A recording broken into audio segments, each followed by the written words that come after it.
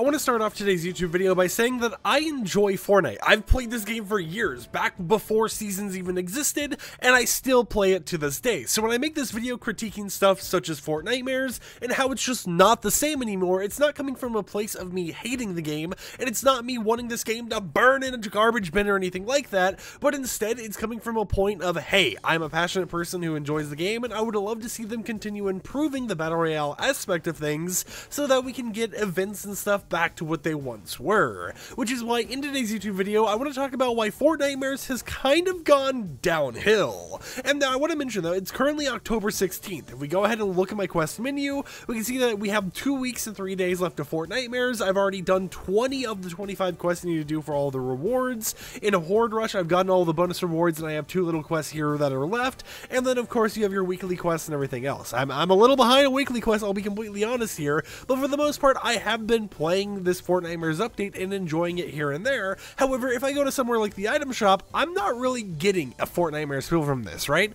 I mean, if we look here, we can see, we have some Survivor in Arms bundles and everything else, which released a while ago during Fortnitemares before, or at least Rick Grimes did. But as we continue going down here, it starts to get to an area where it's like, this is Fortnitemares, because the Hit Squad bundle's here. And now, of course, you could say this is Fortnitemares theme based on this whole entire variant that we have right here being the whole entire Noir variant. But of course, that is just a little thing that you could say about it if you wanted to kind of stretch it and be like, yeah, this is Fortnitemares themed. But then we go to our daily section, and now it's getting really weird. As you guys can see, we have a few emotes here. We have Ribbon Dancer, Crisscross, Miracle Trick Shot. We have the Disco Brawl Pickaxe. We have ourselves the Tactics Officer, and we have ourselves Monks, where it's like, this is Fortnitemares. This is what we're releasing right now during the time. And as you continue going down here, you have Ripley and Xenomorph as a bundle, some old Fortnitemares cosmetics returning. You have the Cause Skeleton cosmetic returning, which was released in Fortnitemares before, and then the other Cause cosmetics. Then you have a Locker bundle, okay, and then we have DC,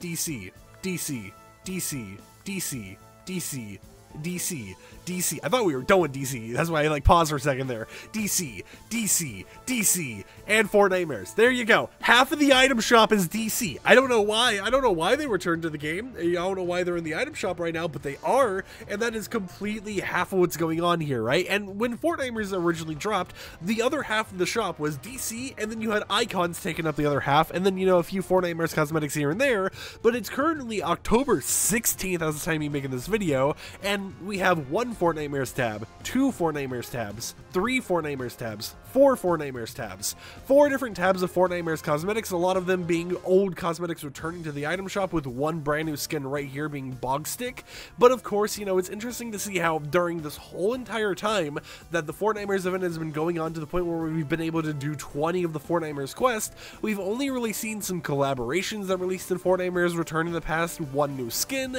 and then a few cosmetics here and there actually returning. And I mean, a lot of people have been memeing the fact that Crackshot ended up returning to the item shop just because he has this Skull Shot variant a part of the cosmetics, and they're even like, look, it's Nightmare, we have Bogstick, that's the Nightmare, and you know what the Nightmare is right before? Christmas. So they're like, that totally means Jack Skellington's coming to the game, but of course, as of right now, nothing has officially happened. There's been no Jack Skellington in the item shop, there's been no Michael Myers in the item shop, nothing along those lines, and it just doesn't feel like Fortnitemares. And personally, I didn't want to make a video being like, oh, Fortnitemares sucks this time around, so I went ahead and I went through every single Fortnitemares we've seen throughout the years from 2017 all the way to now to figure out, has it always been this way, or has it just somehow gotten progressively worse or lessened throughout the times that we've actually experienced Fortnitemares added to the game. And of course, we start off all the way in 2017 when it was very Save the World focused, because Save the World wasn't, as different as Battle Royale in terms of popularity, but Battle Royale only really got the Jack-o'-lantern, pumpkin launcher, whatever you want to call it, and Halloween skins added to the item shop, and that was pretty much it.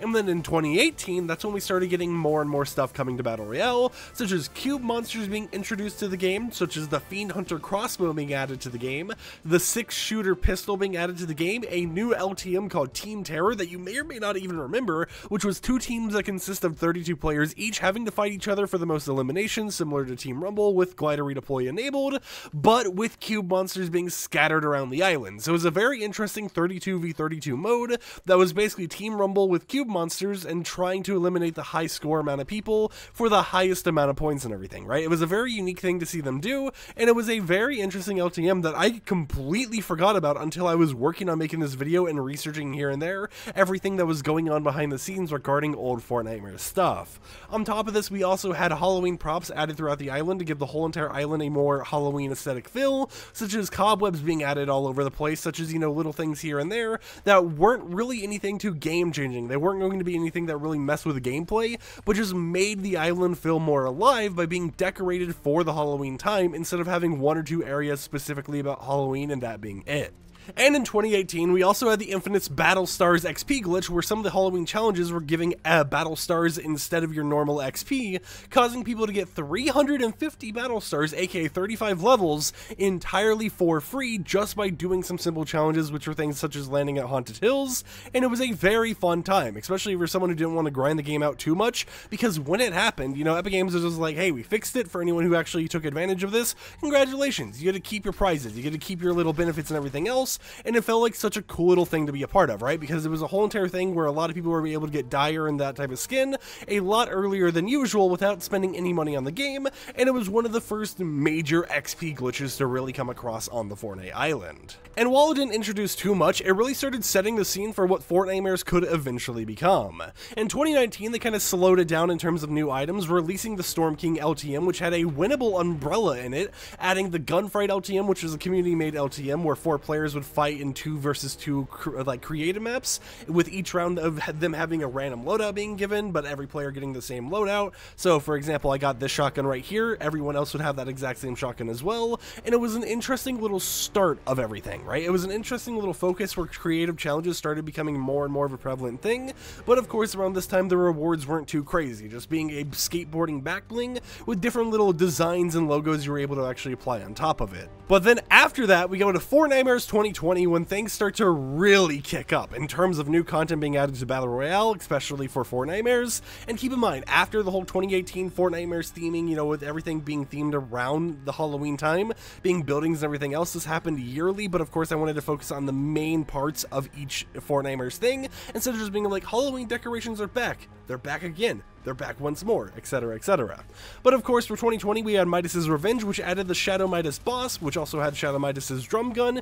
You could argue that it's just a reskin version of Midas's drum gun, but of course it was a nice little thing to see them adding the game regardless, just having another one of those little drum gun SMGs, you know, around the whole entire Fortnitemares theme being added for us to use. However, what was really cool was that you were able to play a Nightmare Royale version of normal Fortnite, meaning that whenever you were eliminated, you would turn into a shadow and be in a massive squad, meaning that if you managed to eliminate the final person who was alive, you could get a Nightmare Royale regardless of the game mode you played and get an easy win, right? It was a very fun minigame to see them do. It replaced the normal Fortnitemares mode, and it was something that was just very interesting to see, right? Being able to turn into a shadow and being a part of a massive team in what was originally normal Fortnite Battle Royale was a super unique concept that I thought was really nice to see, and it was a nice little way to play on everything. On top of this, we also saw candy added, the authority was changed to the ruins, just to, you know, have more of a Halloween theme to it. We have the Hey Boo Mega Store, we had witch huts added to the game,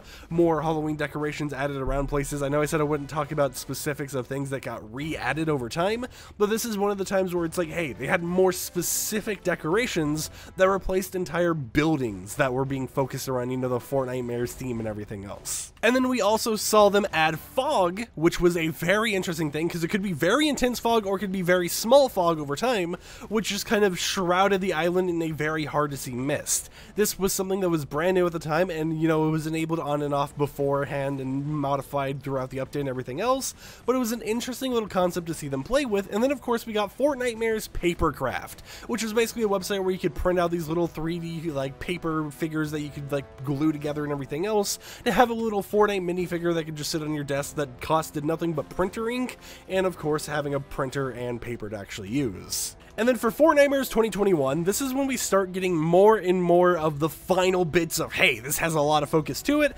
being Wrath of the Cube Queen, where we had Caretakers added to Horde Rush, we had the Sideways Scythe added to the game, they introduced power leveling weekends, or I guess reintroduced them to the game, which meant on the weekends you basically were able to get some extra XP. I think it was just the normal supercharge system we have now, but they had specific weekends focused on, hey, play this weekend, get some bonus XP, and enjoy it, you know, every single weekend that you're able to actually go about and do it. It was an interesting thing to see being focused around during a Fortnitemares time, but also with this exact same update, they also reworked daily and weekly punch cards to give you more XP. Fortnite's Papercraft returned for, even more Fortnitemares themed goodies that you were able to actually print out, such as masks and everything else. We had Short Nightmares, which was a little creative map where you could watch animated shorts that were all themed around like a Halloween theme. We had cosmetics being revealed via cards being flipped, which is a very interesting system, and we had quite a few cosmetics actually released during this, some that were actual variants or other cosmetics and everything else being teased as well. We also had Grisabelle jump scares added to the game, which meant that whenever you were going to a certain area, such as an area that had a trash can or a chest,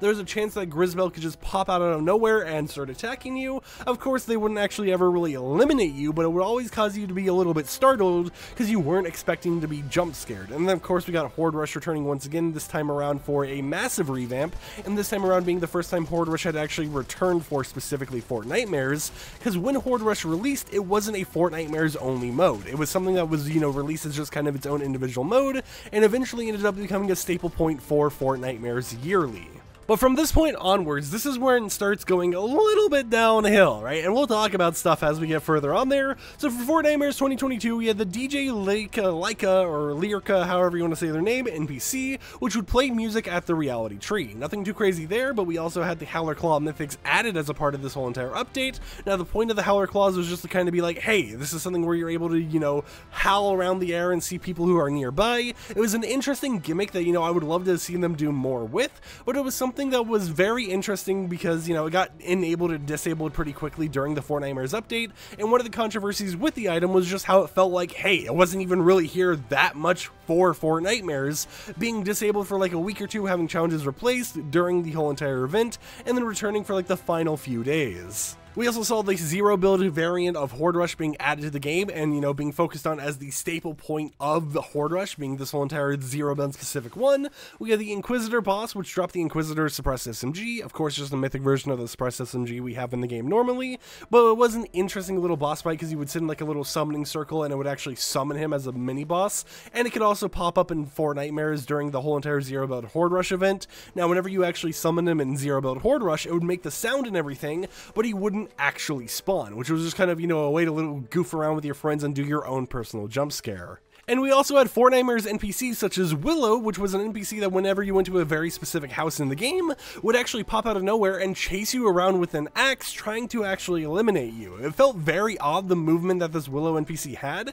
because at least as far as I can remember personally in my own experience, it felt very human-like, the way that the Willow NPC was moving around, jumping and everything else. So it was interesting to see, and it was one of those very unique aesthetics that were added with 2022's Fortnitemares that people got to enjoy. However, when we go over now to 2023's Fortnitemares, the one we are currently in, we got to keep in mind that this is the second Fortnitemares that isn't officially named ever since 2021, because 2022 never had an official name, 2023 also doesn't have an official name, but 2021 was the last one that had an official name, being Wrath of the Cube Queen.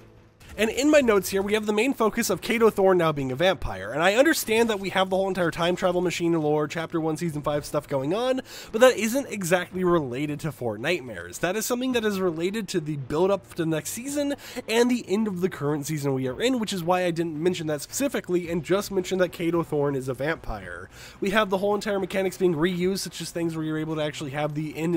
health siphon from the enemy whenever you are Kato Thorn as the boss or whatever trying to attack other people.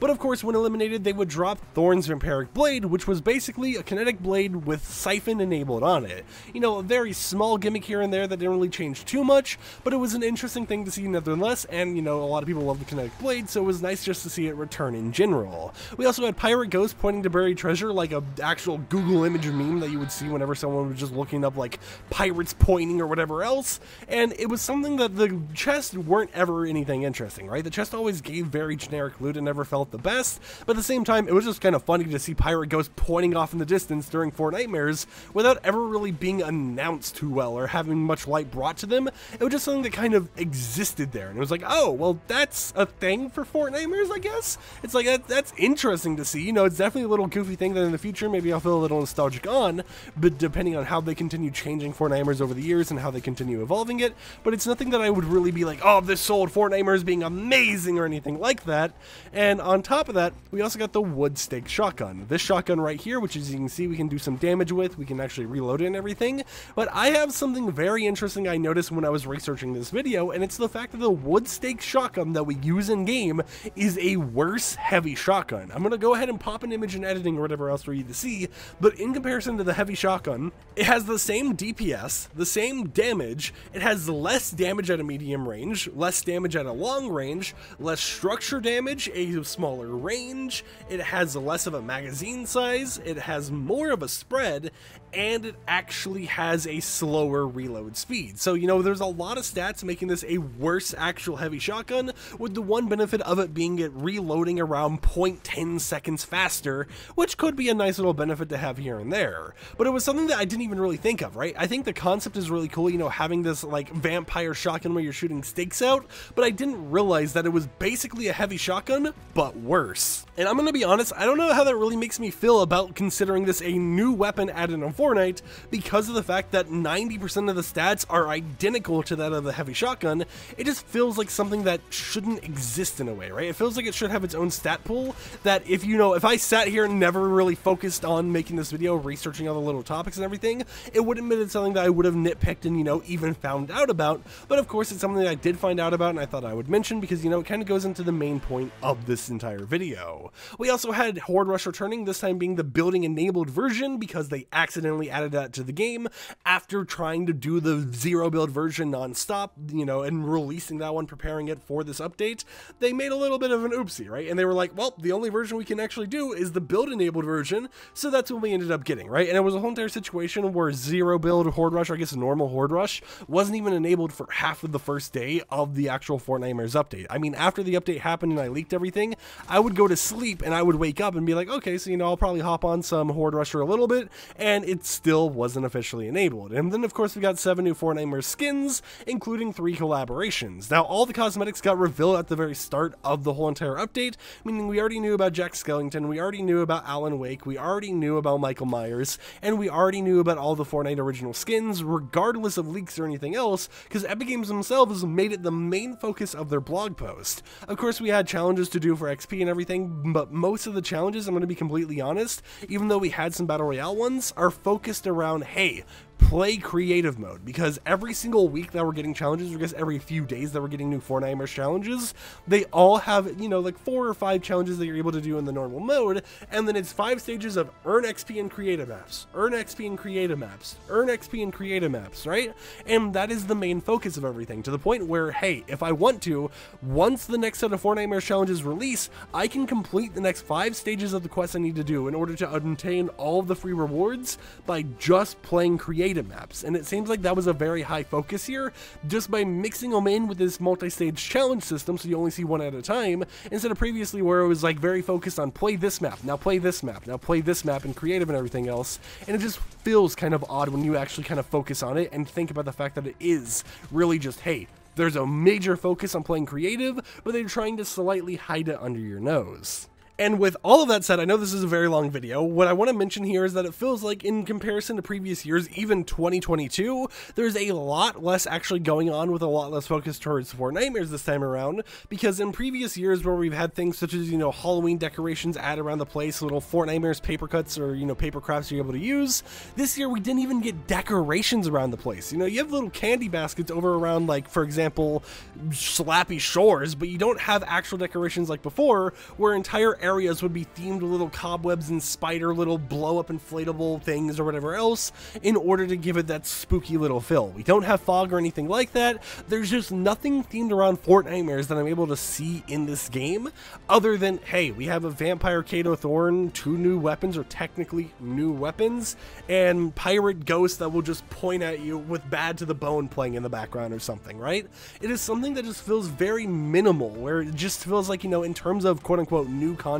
such as even the Witch Broom, all it is old content being slightly reskinned, to the point where the most innovative content I could say that released with the whole entire Fortnitemares update would have to be the 2 new augments we got with this update, which if we go over here to the menu, it is pretty simplistic augments, which can we even find it in the menu now that I think about it? I don't even know. Alright, so while making this video, I actually realized something that I didn't even notice this entire time I've been playing Fortnite, but the 2 augments that were related to the whole entire Fortnitemares theme, or actually 3 augments, because one was for the stake little shotgun right here, they're not enabled in the game. That has to be for like a weekly hotfix update or something along those lines, because of the fact that, you know, they have augments planned to make Fortnitemares a little bit more unique, you know, little things here that are like, oh, using the wood stake shotgun will give you siphon, or using candy will give you plus 10 shield, or using the witch broom will give you a witch broom and everything else and give you a slightly lower cooldown on using it and everything. There's all these little things being planned here and there that just haven't released with Fortnitemares, which makes it even more of a situation where it's like, is this really even a good Fortnitemares update? Is this really even a Fortnitemares update at all if they're going to drip feed the actual content that is supposed to be added, that's supposed to be new with the update, being augments that won't even be enabled for like a week or two? It just feels very minimum compared to, you know, what we've seen before, and compared to previous years, especially after I've recapped all the information to you guys, it really feels like this one had the least amount of love, right? We didn't really get a new mythic or a new weapon or anything like that, because, you know, in similar form last year we had like the Howler Claws and everything. That was a very unique item that actually had its own unique purposes. That wasn't like anything we had seen that recently in the game. Maybe you can say it was similar to the shadows from the whole entire Midas Fortnitemares Royale type mode or whatever, but in terms of the actual just normal game or whatever, it was a unique concept to see them add, whereas this time around all we got was just, hey, here is some old items being redesigned with a red glow, here is Horde Rush with an upgrade bench, and of course here is Siphon enabled on a kinetic blade. And then of course, hey, here's a heavy shotgun that is slightly worse. It doesn't really make sense to me, and it just feels like there isn't that much love put into this anymore. And hopefully by making this video and talking about all the different years of Fortnitemares, talking about the current year that we're currently in for Fortnitemares and everything else, it can start a discussion down below regarding the future of this game, and regarding how Fortnitemares could potentially improve in the future, what they could do to make everything more Halloween-y or whatever you want to say, in order to at least make it feel like Battle Royale hasn't been left on the back burner for whatever skibbity toilet UEFN map that's out there. I feel that even just having Halloween decorations in the game, or re-enabling fog, you know, the stuff from old years of Fortnitemares that you've already had in the game before, would just make it have such a better aesthetic going on for it that would be more enjoyable than the current situation where we're just kind of like, well, it exists, you know, a lot of the stuff that they've added is just kind of reskins of old things. Maybe they added Siphon to it, and some of the stuff isn't even enabled until a week or two after Fortnitemares has officially begun. But of course, it is just something that I really wanted to talk about and everything, and I'm passionate about, because, you know, like I said, I'm not making this video to hate on the game or anything. I'm still going to play Fortnite. I'm just making this video because, you know, every person who actively plays a game is going to have their criticisms regarding it, and they're going to want to see the company of the game they enjoy doing the best that they possibly can in order to make the experience better for them as a player. So once again, not hating on this. I know I want to make sure that was clear, like at the start of the video, but making sure it's clear at the end of the video as well, because of the fact that I know some people are going to be disappointed if they didn't hear that, and, you know, they're going to think, oh, Fire Monkey's just a hater on this game. He hates Fortnite. He never loves it or anything else. It's like, I love the game. I play it all the time. Recently, I haven't been playing it too much because, you know, I haven't really found too much of an interest in playing it, but I still have definitely been playing the Fortnitemares update, playing some Horde Rush here and there, and enjoying it. But it's just like, with all the changes and everything else they've been working on, it just feels very minimum to what we could actually see them doing with Fortnitemares. So with that said, I hope you champs and champions enjoyed this little bit of a rant. If you did, consider subscribing and support the content I create, and I'll catch you guys next time with another upload. Peace out.